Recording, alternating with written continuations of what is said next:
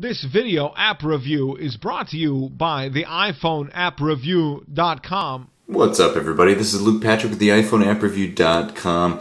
Today we're slinging out yet another video review, this time taking a look at an application called PhotoBook, TM. There's on my springboard right there ready to go, so without any further ado, we're just going to sort of boot this up and get into it. No, I don't want to rate you because I'm actually rating you. How cool is that?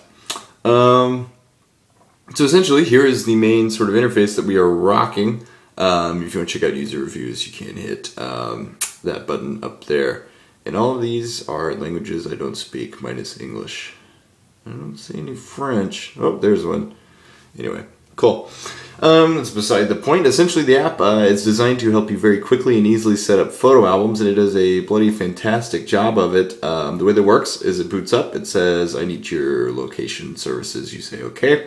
And then it says, I need your photo wall, and you say okay to that too. It loads this up. Here are all of my different photos, and basically you can go through and just select a minimum of 14 that you want to include, which I'm going to go ahead and do now, doing this selectively just because these are actually my personal photos, and I'd rather not just sort of splay them everywhere. Some of these are not that great either, but you know, it is what it is. And one more.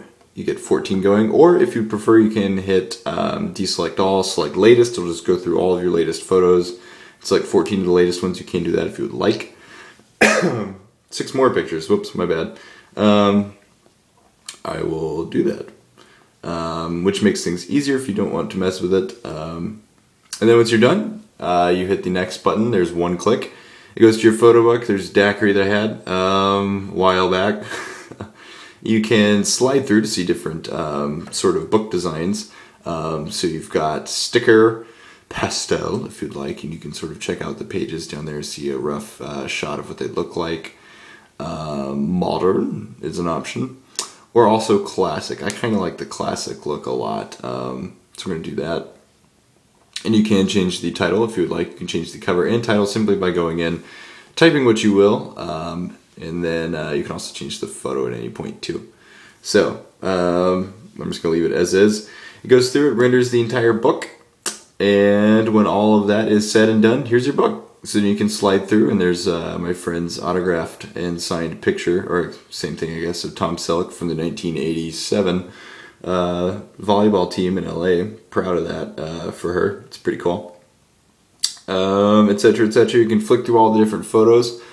And it will actually line these up in a way that is typically pretty fantastic. It'll occasionally do these shots that are just awesome. And on the whole, we have yet to do a photo album that we've looked at and said, no, I don't really want it like that.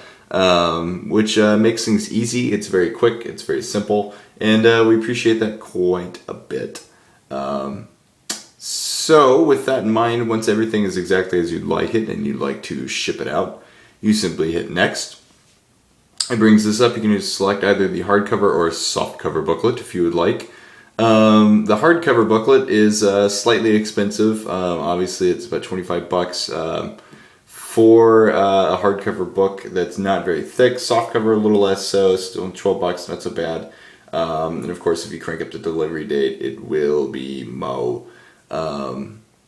So with all of that in mind, we do have to give the app a very solid 4.5.